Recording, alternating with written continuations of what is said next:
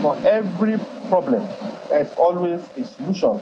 And one of the solutions, one of the mitigating options that will inform government, will share with government, is that look, we canvass for removal of subsidy. We also canvass for the rehabilitation, quick rehabilitation and transparent privatization of those refineries.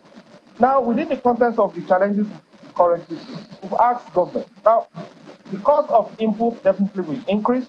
There will be a spike in inflation.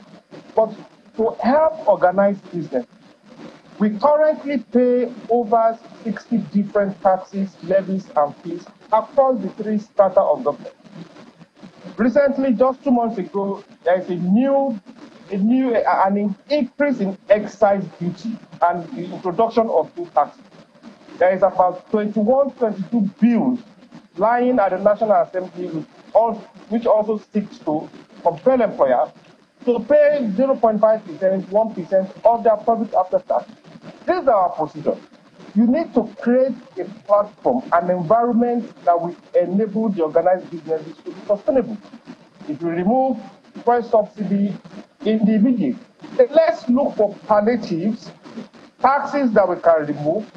How do we make business environment more conducive so that businesses can continue to thrive? If we don't do that, we run the risk of continuous inflation.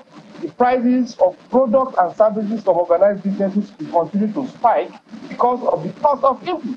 So even if you deal with the demand side, you increase salaries, you increase wages, those wages will still need increased cost of goods and services, which will negate or neutralize whatever increase in wage that you give. For the full interview with Mr. Oyerinde, do watch Newsnight tomorrow at 9 p.m. here on Channels Television.